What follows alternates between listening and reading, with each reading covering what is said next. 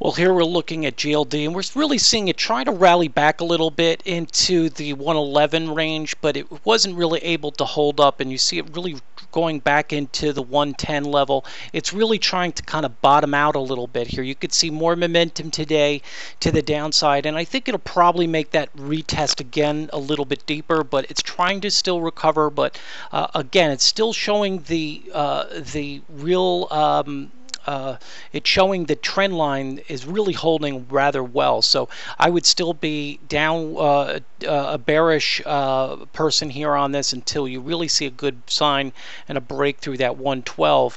I would be looking for another retest of that 110, possibly 109 in this lower range. And then I think this is kind of its last gasp. I would be thinking, well, you know, maybe you're seeing that as a 1, 2, 3, 4, and you're seeing your 5 here, but you're still seeing some pretty good momentum. I would watch and let that take place.